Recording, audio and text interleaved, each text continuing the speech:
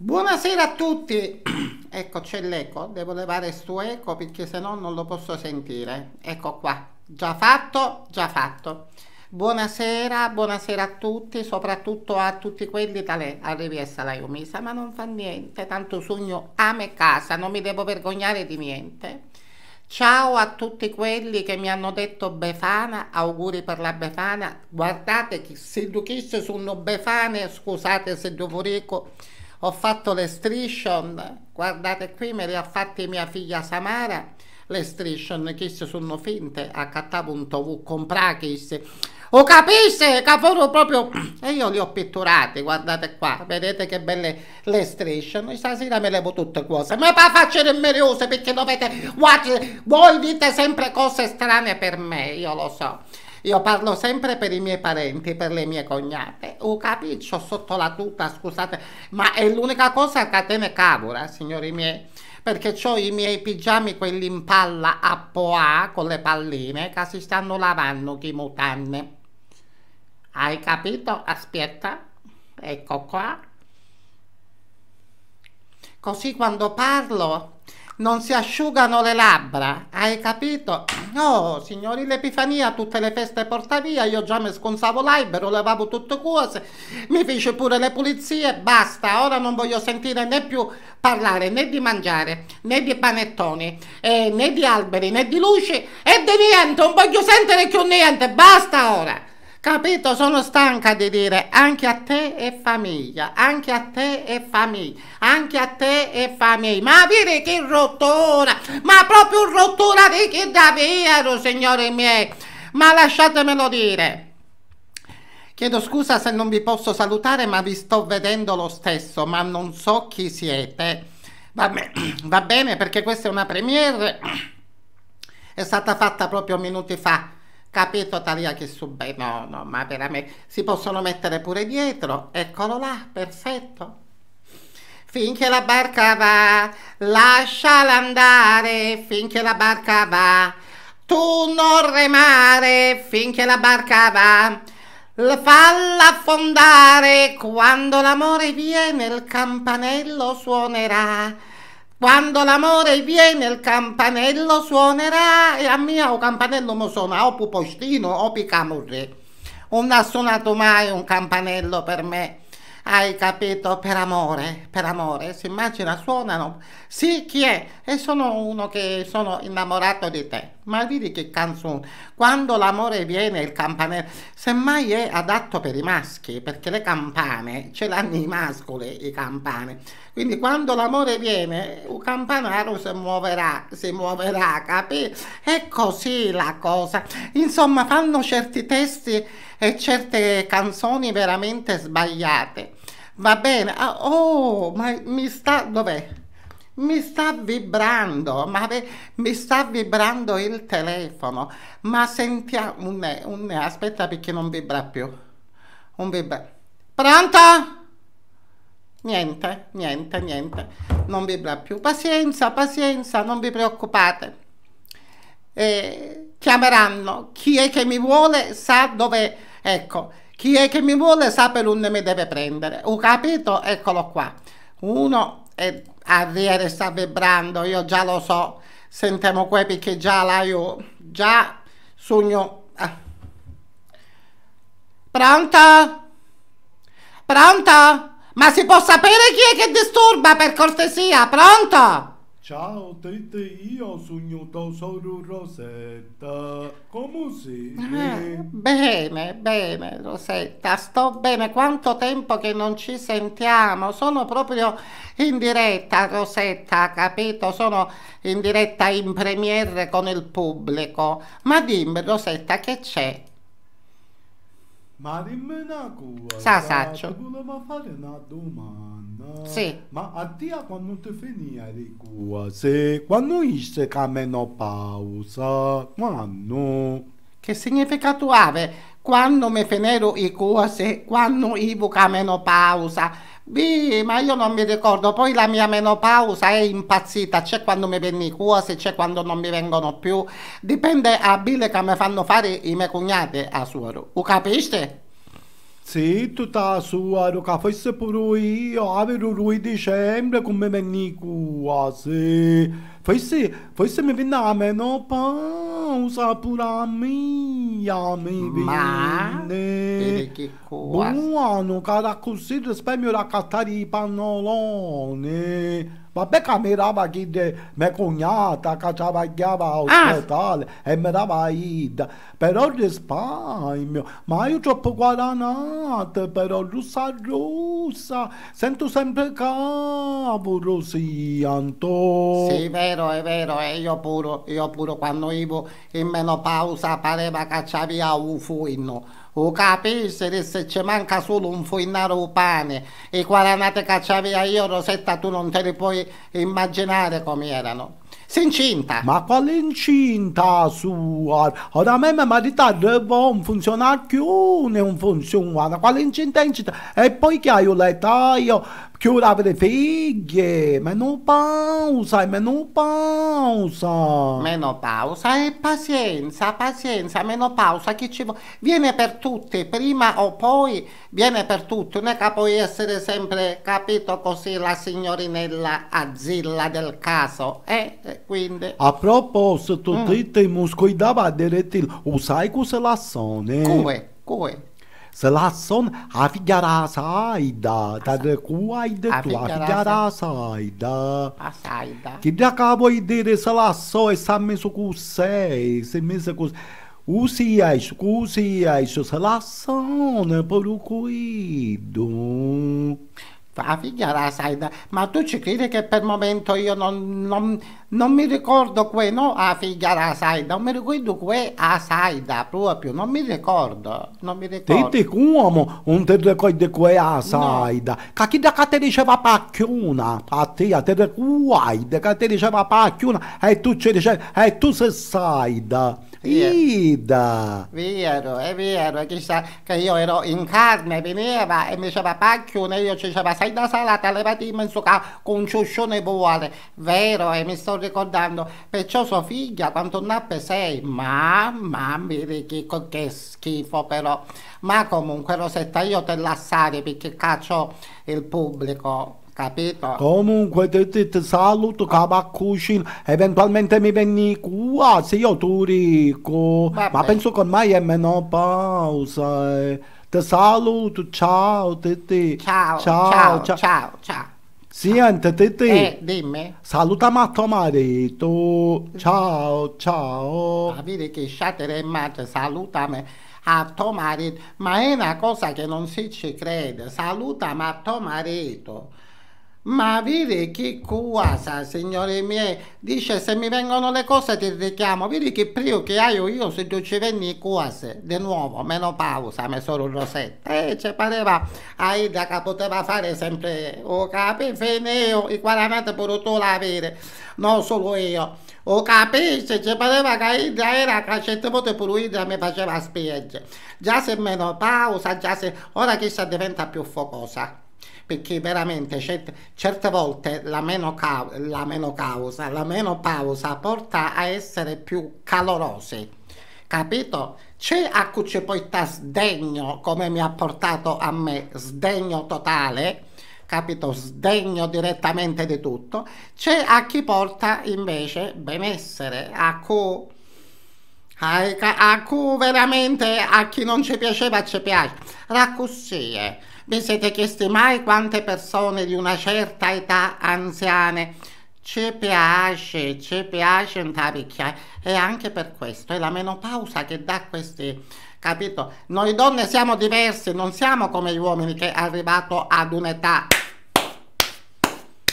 non c'è niente, capito? Noi è così. Io dico fortunatamente lo sdegno, però il mio sdegno è un sdegno particolare, amici miei. Sdegno solo di mio marito Pinò, perché se io mi chiudo gli occhi e penso un altro attore, un altro che signore sdegno un naio.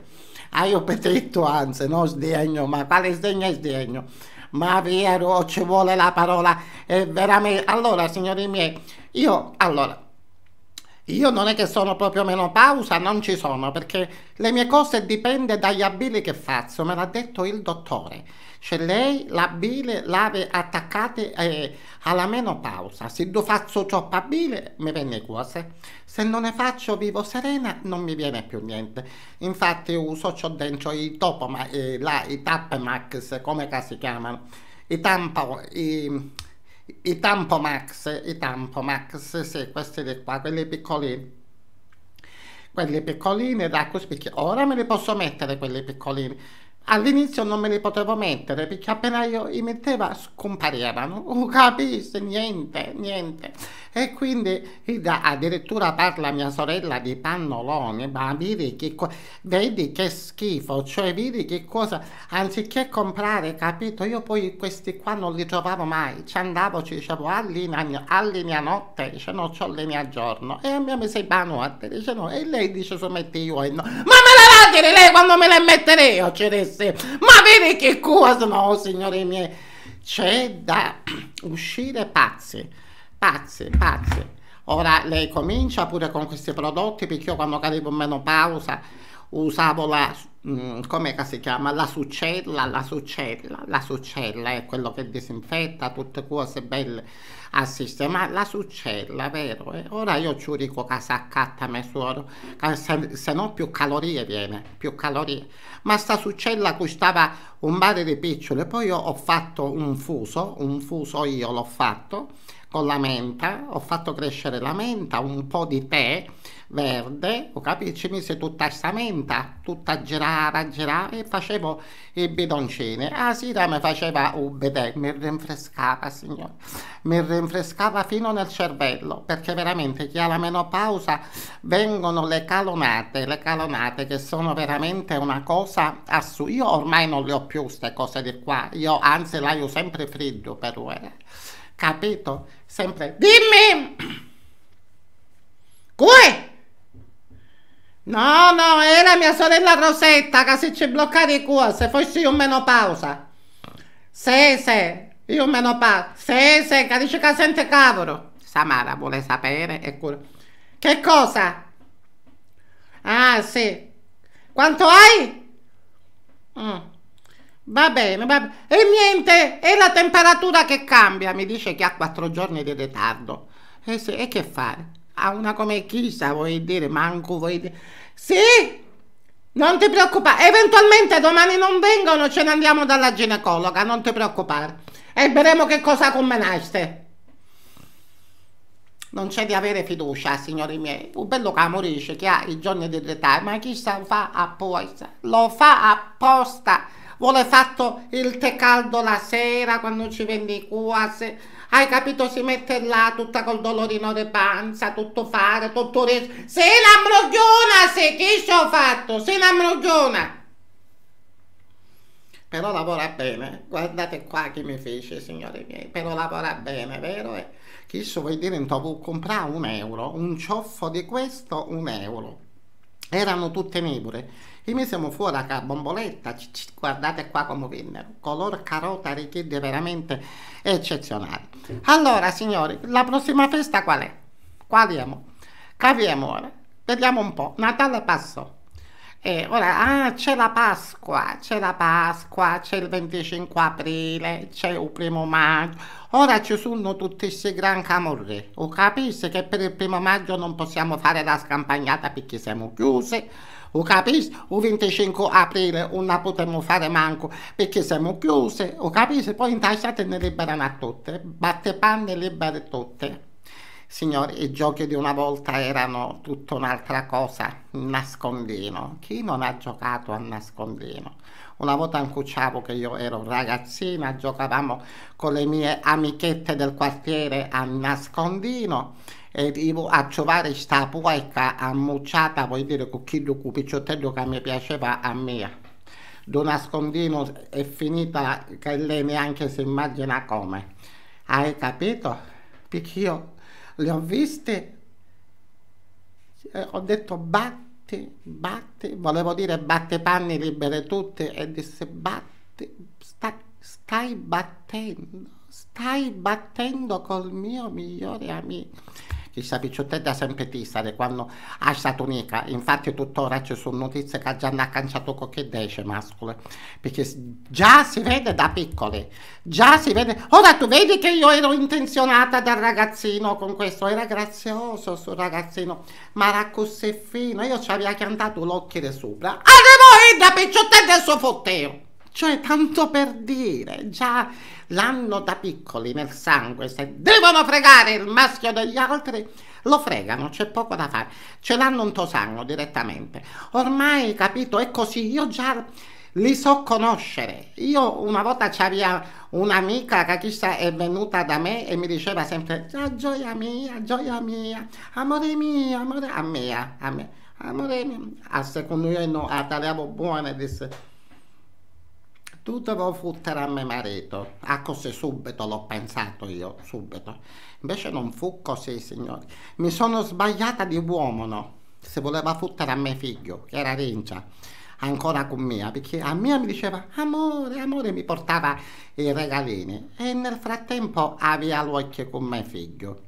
O capisci? Disse, no, tu proprio ti sbagliassi di casa e di potere. Ah, così, una mattina con il tè ai da vinne, gioia mia, ci sei, viene qua che ti devo confidare una cosa. Capito? Ci ho detto mio figlio, purtroppo io te lo devo dire. Dice, ma chi? Aida ci piace, caccia pianto l'occhi sopra, o capisci? Ci disse mio figlio non si tocca, stai attenta perché io, dice ma io sono qua per te, tu sei capo e fottere tu poi. Scusate subito con le stesse che battine, ci disse subito, e mi secca, non si fece vedere più. Non si fece vedere più, perché io subito li riconosco, signori miei, i consuma casate, i consuma famiglie. Io li conosco subito, quindi ho poco fiducia, capito, di quelli che subito vengono senza conoscere e dicono ma non esistono ste cose a casa mia. Ora invece faccio l'appello. Se c'è qualcuno che vuole mio marito, signori miei, può prenderselo. A me mi fate solo una grande cortesia. Messaggio, scusate. Vedi che ma chi sta hai due teste d'aglio, Filomena, che meraviglioso.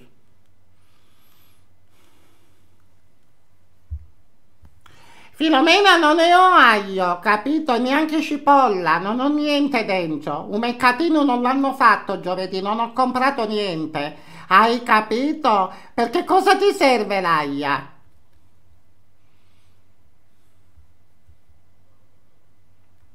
L'aglio mi serve per i vicini. Ah, ma ridere!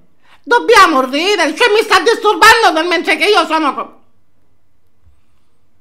Senti qua, Filomena, io sono in diretta con il mio pubblico. Tu tutto su scemonetto che c'hai in ta panza, l'aglio serve per i vicini, ma pure se tu sei bissi per i vicini, un aglio, aglia per te. O capiste? Oh! Siccome ci dico io sempre, l'aglio ci vuole per i vicini, l'aglio ci vuole per i vicini. Sa fare la pasta con l'aglio e l'olio stasera, sicuramente. Perché questa qui, quando si fa la pasta con aglio e olio, né compra olio, né compra pasta, né compra l'aglio. Lo capisci? C'è da dire tutte cose io.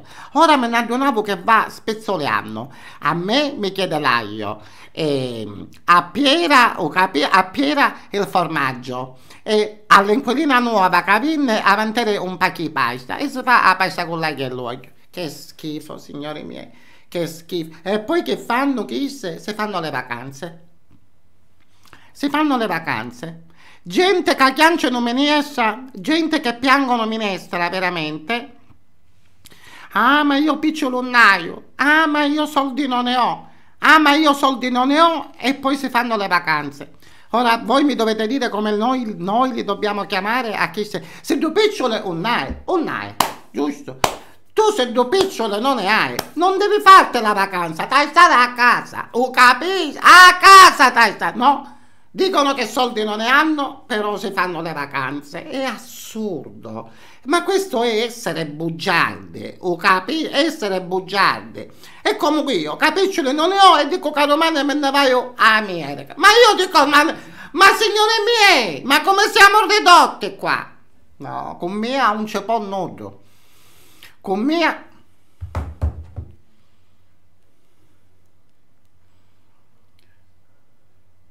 Buonanotte. Dai, Filomena. Buonanotte. Buonanotte pure a te. Oh, capisci? Ne vediamo domani mattina in scala. Prepara tu un caffè, capito? Preparalo tu. Scusate, sta scrivendo. No, il caffè preparalo tu, non ho le cialde, non ha le cialde. Preparalo tu. Ok. Ok, tranquilla, te lo preparo io, schiumoso, come ti piace a te, con la schiuma. Capito? Tranquilla, tranquilla. Tu prepara i biscotti. Domani ce l'addolciamo sto caffè, così ci faccio lavare pure un vizio di fare a ticchia. Manco, no, ma c'è di nascere.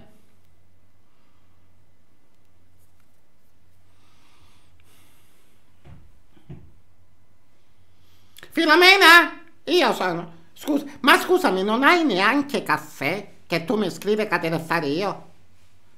Ah, non hai manco caffè. Sì, ma dico, ma com'è che non hai né aglio, né olio, né caffè, né niente, però dico ti fai le vacanze. Un ne teniste state? A Broncoville, uniste? Se sono rata chisse. Ancora non hai capito che prima viene il necessario. Prima ti fa la spesa rincia e poi te va a fare la vacanza. O capisci? Se dici che tu non hai neanche 2 euro, tu te stai a casa. Non che devi chiedere tutte cose a me. Comunque ci vediamo domani. Ciao. Vedi come si parla chiaro. Signori miei, se non si parla in faccia, è inutile fare. Io non svio da nessuno. Non scappo da nessuno. Affronto. Chi mi interessa se affiende non me ne pagano 1,5 litri. Me ne pagano 1,5 litri e basta. Va bene signori, vi saluto. Anche questa befaniata c'è stata. Vi auguro un buon... Già ne avevo venerdì romani, venerdì, a me mi pareva lunedì. Stiamo sballando, stiamo perdendo, va bene? La cosa della mente stiamo perdendo veramente con tutte queste feste che vengono venerdì, sabato, venerdì. Che cosa c'è? Camurria! Dovete capire che cosa c'è? Sì, ci ho parlato io con Filomena poco fa. Ci penso io ora. Ok, scusate signori miei, vi saluto. Ora io già ho letto, capito? Ho letto chi siete, solo che non vi posso rispondere, ma non fa niente. Un bacio, buonanotte a tutti, alla prossima. Ciao, ciao.